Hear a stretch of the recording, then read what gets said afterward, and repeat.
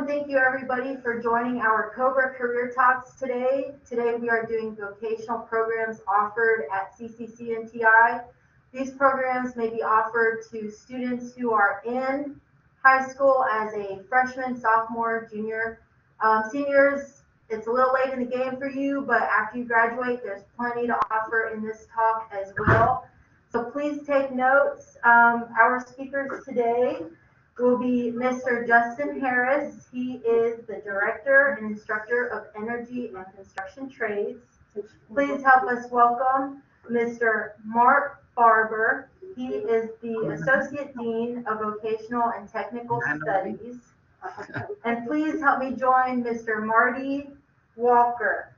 He is the instructor of the Electrical Line Worker Institute. So with that being said, gentlemen, please take it away and we'll start our presentation. Okay.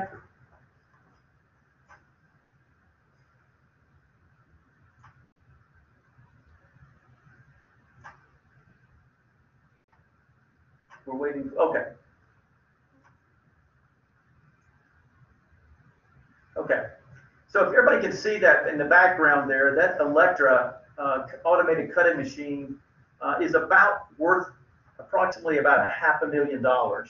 We had that machine donated to us a couple years ago for our Furniture Institute. And back probably 15, 20 years ago in the furniture industry, anytime you needed fabric cut, you either had to have a manual cutter or that used power tools and stuff to actually put the patterns down on the fabrics, and then they would either manually use scissors or hand cutters to actually cut the fabric. Nowadays, we've automated that stuff, and a lot of the companies here in Lenore and surrounding areas are using this automated cutting piece of equipment. And what it does is it has microchips in there that actually stores the pattern in its memories, uses lasers and stuff, and actually puts the pattern out there, and then you program the information in there, and it'll automatically cut the fabric, probably up to 8 inches worth of fabric. So you can literally cut hundreds of pieces in just a few minutes versus taking multiple hours. Next slide, please. So that's basically what we do is we have a 96-hour Con Ed course in automated cutting. You learn how to set up, how to operate, how to program that machine in order to cut the fabrics. Okay, next slide, please. You see the average salary there. That is in North Carolina. It's about $22 an hour. It's about $44,000, $45,000 a year, which is not bad for this particular area. And then there is the employment outlook, and it doesn't seem like it's growing that much, but once again, that employment outlook is for the whole state of North Carolina. But if you look here in Caldwell County, which has lots of furniture manufacturers, it's probably closer to about 4 to 5% in terms of growth. And then there's a little fun fact is that they're increasingly using these automated cutting machines, particularly for just-in-time or some of these mass orders that come in. Once again, it's just a matter of programming it in there, and then you just push a button and it does the work for you. Once again, this has been a class that's been requested by our local furniture manufacturers for a couple years now, and we ran a couple courses, and we really haven't had a whole lot of people signing up for it. And we're hoping to get the word out. But once again, that machine is out there. We have it.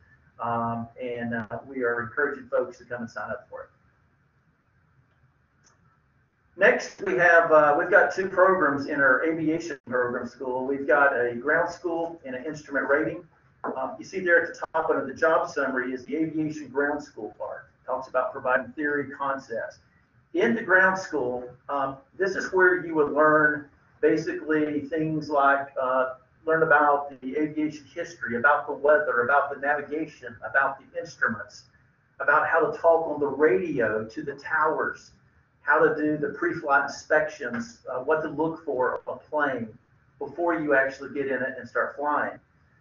So that's part 1. So if you want to become an actual pilot, you would have to have the ground school, and then you would actually have to go out and get with a flight instructor, maybe at Lenore Morganson Airport or Hickory, and then they would actually, take you up on the plane and teach you the actual flight lessons, and then you got to pass a test in order to be able to do that. But this is part one of it, is the ground school, and we actually have that program here at the college. The second one you see there, where it talks about instrument ratings, that's designed for someone that already has their pilot license. So if you want to learn how to fly in the clouds or in weather, inclement weather, rain, snow, or sleet, or something of that nature, where you're not relying on your visual, landmarks below you, that's what you would need. Now that's supplemental to your pilot license, so it's not a requirement. But these are two programs that we offer here at CCC&TI. But once again, if you're looking at actually getting your pilot license, remember now the aviation ground school is part one. Part two is you actually have to go get with a flight instructor at one of these organizations or flying clubs. What now? Mentorship in terms of apprenticeship or we don't really have apprenticeships in this. So I'm not sure how to answer that question as it relates to this particular thing. Now, if you ask me about pre-apprenticeships with construction and things like that, we have those. But for ground schools, once again, it would just be a matter of getting with them. And then, of course, they may charge anywhere from $40 to $50 an hour for each flight hour. Okay, next slide, please. And then there's the employment for commercial pilots, growing about 6%, about as fast as average for all occupations. And of course, you may start off by just doing a recreational pilot, and where you're just learning how to fly around and go places. And then in some cases, it may lead to some type of career that you want to go a little bit further and maybe fly for an airline or something. Okay, and this is there. Hey, the line worker program here at Caldwell provides students with a great opportunity to travel, earn a decent salary starting out right out of school. It's a low investment to get started. Our school is around $1,200. Our students can make between $35 and $45 their first year on the job. It is part of an apprenticeship program with North Carolina, and as you build upon your apprenticeship, it's one of the few industries that I know of that you can more than double your salary in 5 years on the job. Once you become a Class A or journeyman lineman, the sky's the limit. I get emails all the time asking for Class A linemen all over the country.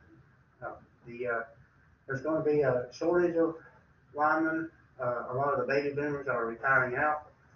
Just like with a lot of other construction trades, the need is there. So you have a very good chance of getting hired even before you graduate, as a lot of our students do. Yes.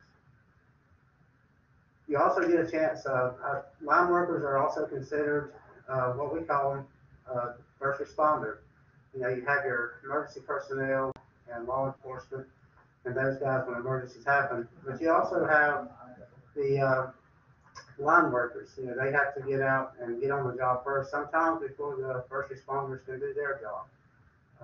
We have customers that are on life support, feeding machines, and all that stuff. So linemen are very, very important. It gets power back on and it helps save lives. Our electrical systems program here is the beginning of the construction trades items here listed. It is actually a curriculum program. We have opportunities to earn an associate's degree, a diploma, or a certificate. Many electricians make up to $22.55 per hour in North Carolina is the average salary. They're working with things such as lighting, control systems, repairing electrical power, doing things in the class such as circuit analysis, commercial wiring, residential wiring, learning things such as industrial wiring, which they're all different in their own way. Also, you will learn some National Electric Code, and the overall cost of the program will depend on the particular route that you choose. The cost will be dependent upon how many credit hours that you are enrolling in. The employment outlook is expected to grow about 10% from 2018 to 2028, which is faster than average. As many of you well know, we are in desperate need for construction workers, whether this be electrical systems, plumbers, or HVAC technicians, which we'll look at a little bit later. But we are in desperate need of electricians, people to wire houses, do repairs on homes as well. Things are needed in the industry. And as you see with the fun fact, you can have your own business after so many hours under a licensed electrician. You can then start your own business, and you can become an entrepreneur and have your own company. You can be self-employed or continue working for someone else if you so choose. Next slide, please. Next, we're going to look at general contracting, license prep, and continuing education here at Caldwell Community College. We do have a couple of classes offered for general contractors. One being that of license prep, which is actually helping you prepare students to become general contractors. During this class, it's a 54 intensive hour class that prepares you to take the state licensing exam to become a general contractor. This is a course that is open to all individuals. One of the main requirements is that you, for a contractor, is that you are 18 years old. There's several different types of licensing that you can have with a general contractor. You can have a limited license, an intermediate license, or even an unlimited license, which each of those categories will be something that you would have to choose and what you would pick. And it would be dependent on the value of the home or item that you're actually constructing.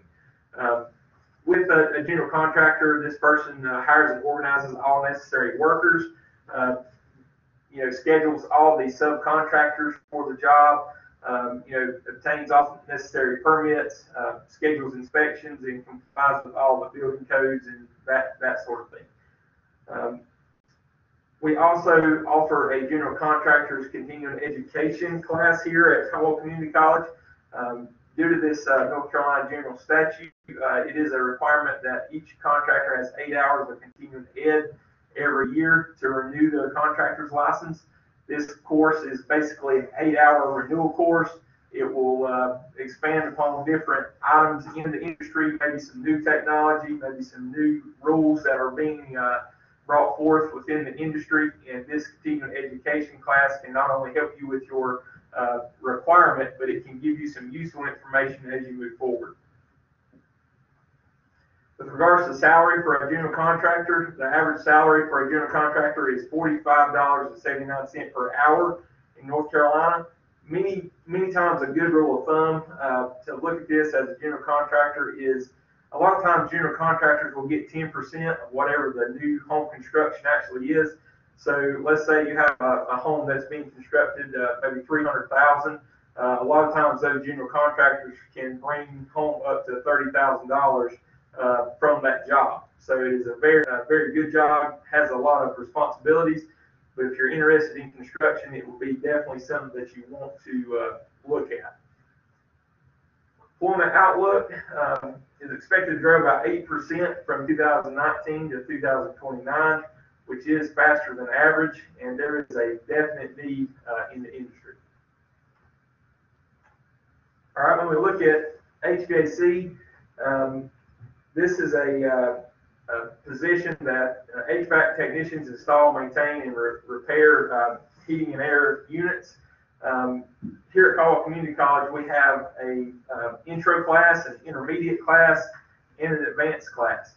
We have 3 different levels, and as you start, you learn more as you move forward through the program. The average salary for an HVAC technician is around $21.82 per hour here in North Carolina. And then the employment outlook is expected to grow around 13% between 2018 to 2028, which is much faster than the average for all occupations.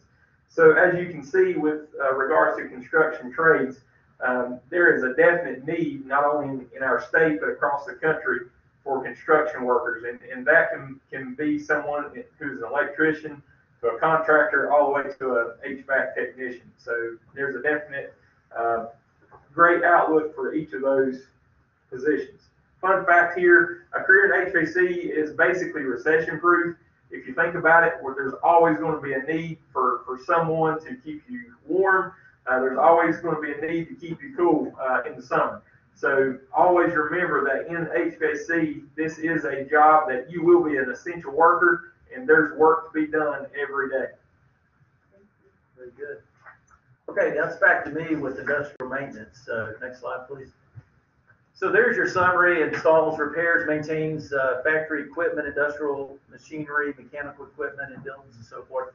So if you're kind of mechanically inclined and yet you don't really know what career field you want to go into, this may be something of interest to you. You see what the average salary is there. It's about $17,000, which is about a little over $34,000 a year. Next slide, please. Before I get into the employment outlook, though, tell a bit more about that. So in our class, we also have 3 levels. We have a level 1, which is the introductory class, a level 2, which is intermediate, and a level 3, which is an advanced class. Each of them, are roughly 96 hours plus in length. And so you would start one, like in the spring, and then by December in the fall, you will be finished with all 3 of them. You get certificates for completion for all 3 of them. The employment outlook, it says there, is about 5%, but I will tell you this, that in the last class, nearly all of them had a job offer upon completing this. They get to work on everything from AC/DC motors, pneumatics, hydraulics, machinery, PLC, CNC stuff, you name it. They also have to know a little bit about welding, have to know a little bit about HVAC, plumbing, electrical stuff. If you think about it, if you're in a factory and one of the boilers goes out, or the AC goes out, or if you have electrical issue, or the assembly line goes down, guess who they call? They go ahead and call an industrial maintenance person. They're there, and their job is to get that line back up as quickly as possible. So once again, we started this program started about 1.5 years ago, and we're real excited about it. Next slide, please. And there's the fun fact: they're called jack of all trades because they can do a little bit of everything. And you think about it, this would be a good program to get into if you just want to have a general background in overall maintenance. So if you wanted to work around your house, to work on things that mess up around your house, then most likely this is going to be that one program that you're going to be taught a little bit about everything. Next, we have industrial sewing. And once again, there's a huge need, particularly here in Caldwell County, for industrial sewers. You see what they do: operate 10 machines. They learn how to set it up, learn a little bit about how to operate it, how to thread it, how to sew straight lines, back edges, things of that nature. We have 10 practically brand new machines down there. So our student cap would be 10 students. Once again, there is a huge need for it. I'm all the time getting calls from the HR directors at the furniture manufacturers here, asking us for qualified people, or asking us if they can come down and actually talk to our students in an effort to try to recruit those students. You see there that if you get on production, your pay can go up exponentially. The employment there for sewers says about 7.4%, which is very good in North Carolina. Once again, that's North Carolina, but if you're looking here in the Lenore, Morganton, Hickory area, the metropolitan area, I would say it's probably even slightly higher than that as well. And there's a fun fact right there that generally speaking, because of the, just the number of furniture plants and manufacturing plants here in this area, they can generally earn a little bit above national average in terms of pay. And we've got machining here.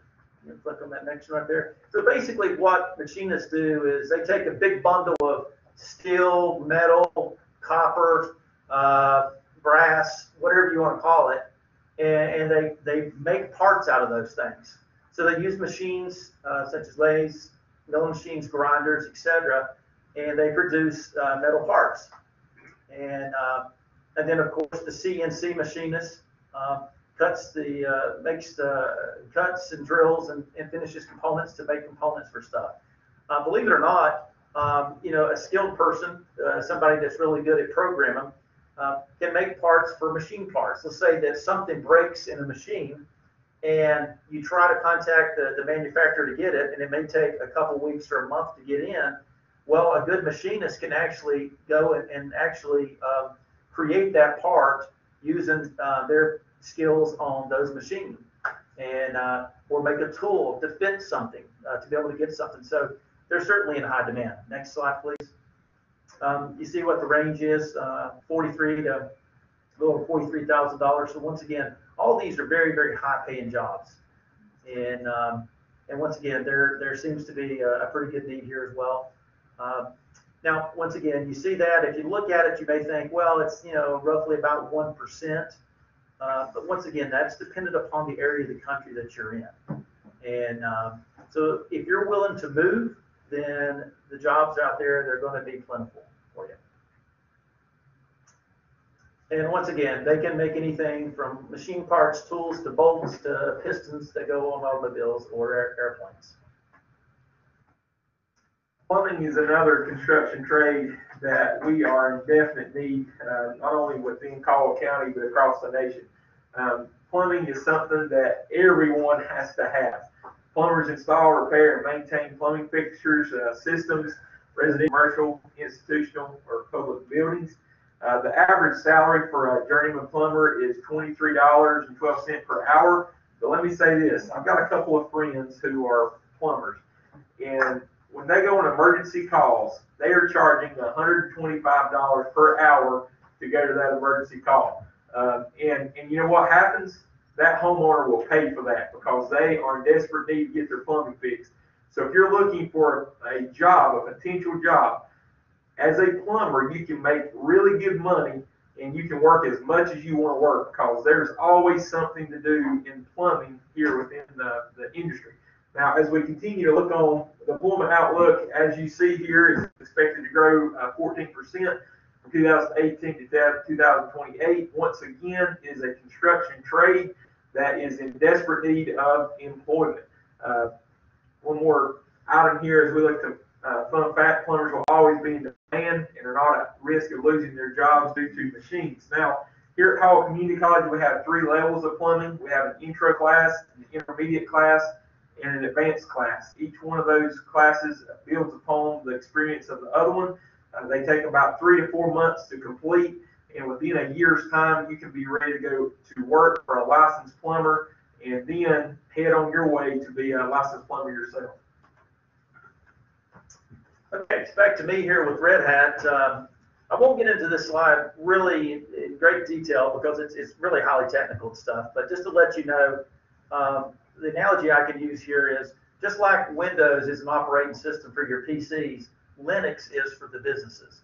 So if you look at a lot of Fortune 500 companies, they use the Linux operating system quite often. And we do offer 2 classes here at Caldwell Community College to be able to work on those servers and to actually become Red Hat certified as a professional. And once again, those are in high demands. Next slide, please.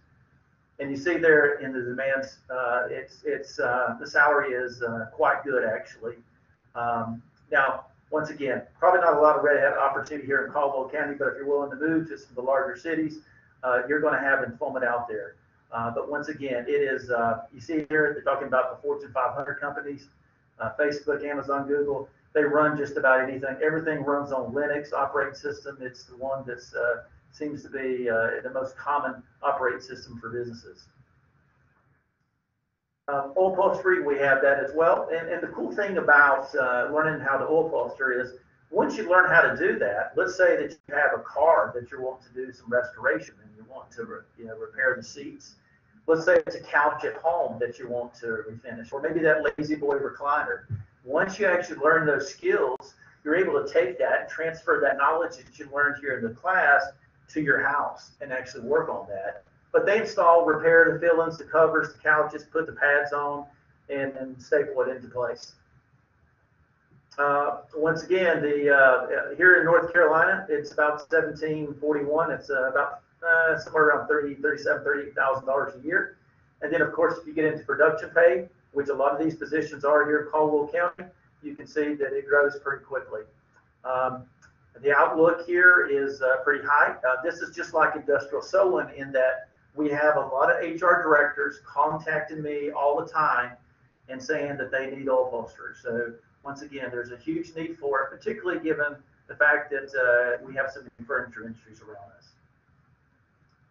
And then, of course, just like the industrial sewers, you can see that they can earn above average than the national average here, particularly if you work in production as well. VMware. So VM stands for virtual machines. So if you can imagine, if you had a machine, and then what VM does is it talks about cloud virtualization of software. So it's a software program that allows you to put virtual machines on, kind of stacked into other machines. So you may have one computer, but you may have 5 virtual computers that's actually inside that other computer. So you're really working with like 5 or 6 different units or computers while you're only using the space of one. So, you know, it's very efficient. And once again, these are in high demand as well. It's way above there. We have 2 classes in it, and it's an online class. It's 8 weeks. It runs basically just continuous with holidays and everything, just 8 straight weeks. And when you learn, you become you're eligible to take the exam right there, where it talks about under job summary, the VM certified professional exam, and then you can become certified and stuff.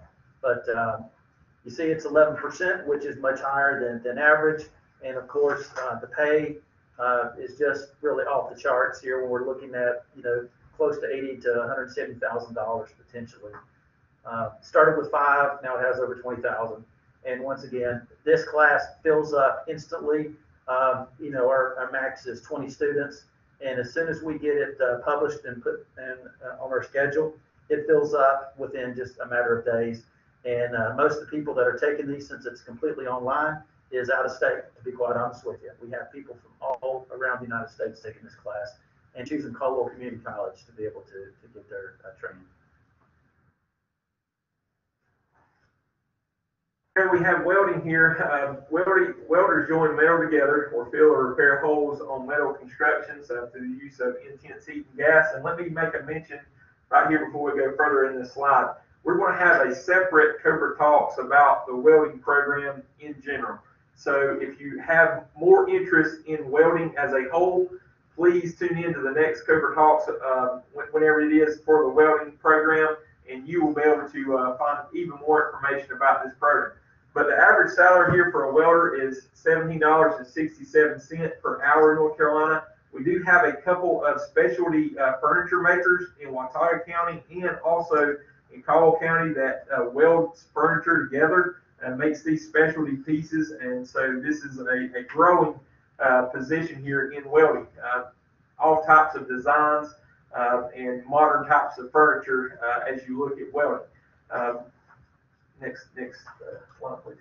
Fun fact, if it's made of metal, it can be welded from cars to planes and bridges to buildings.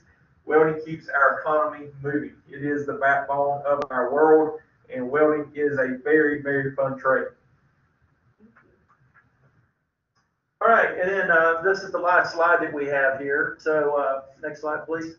You'll see that these are just some of the more popular course offerings that we have. We have it's called automotive taping and pinstriping. So if you want to pimp that ride, you want to learn how to pinstripe those things, this may be the class for you. It's a 96-hour plus class, and it's designed to teach you basically how to be able to apply that pinstripe and how to follow the curve of the vehicle. And it takes skills, and it's a lot of prep materials and knowledge. And why try to learn that on your own when you could just take a course here for $182 and learn it yourself? Same way, car restoration. So you want to learn how to preserve cars, return them to their former glory. I know that restoring cars is a very popular thing, particularly the muscle cars from the 60s and 70s. People really just really love those type vehicles, or any car for that matter. But if you're wanting to learn how to actually restore that, to disassemble it, take things out, repair, go out and find how to maybe order that stuff, how to restore it back to its former beauty, then this may be the class for you as well. These are two really, really popular classes, and we're happy to offer those. And last but not least, Notary Public.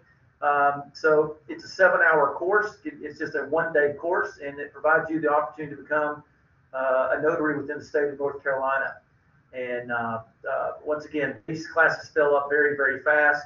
We have them scheduled out a year in advance, and you know, it's probably the next class that's not full is probably 3 or 4 months out, but we fill up that quick. So, do you have any questions for us? Whoa, look at that.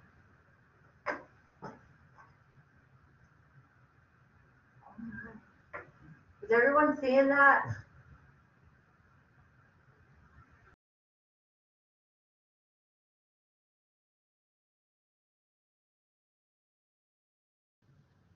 I don't know if you might speak to us, actually. Hello, everybody. We're back. We're back on track. I have so many things to say. I'm so very excited that we were able to hear about these programs. I want to point out a personal story. I have a friend in the plumbing program right now. 2 months in the program, he had an issue at home with his toilet. The next day, he went to his plumbing class. He asked his instructor, what's going on with my toilet? The cost of the class was $180, okay? My friend was able to fix his toilet after that class session the same day and automatically paid for that class outright just by being empowered to fix his own plumbing. Now you take that and you multiply it by all of these other programs that you're learning about. You're paying for these programs almost instantly. If it's car restoration, plumbing, welding is a big one. I'm just so excited that we were able to learn about these programs. One question I had for Mark, let's say that I wanted to be a pilot, but I'm a glasses wearer. Am I still able to become a pilot? Well, you actually got to go past a physical exam, and part of it is eye exam.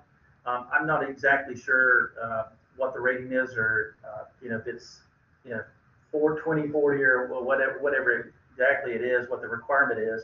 But there is now. They do allow you to wear your glasses when you look at those things. So depending on how good your vision is with those glasses, at a certain distance, measured like 6 feet away or something, looking on the board, you know, the numbers and the letters and stuff. If you could read that at the standard length away that you would at a optometrist office, then you should be okay. I think I could do it. Any questions? No questions, Jackson? Are you sure?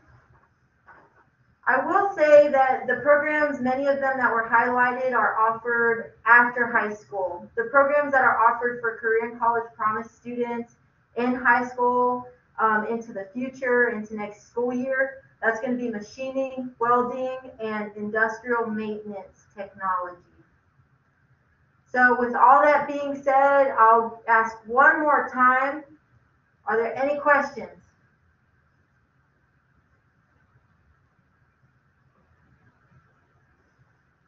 Okay, I will stop the recording.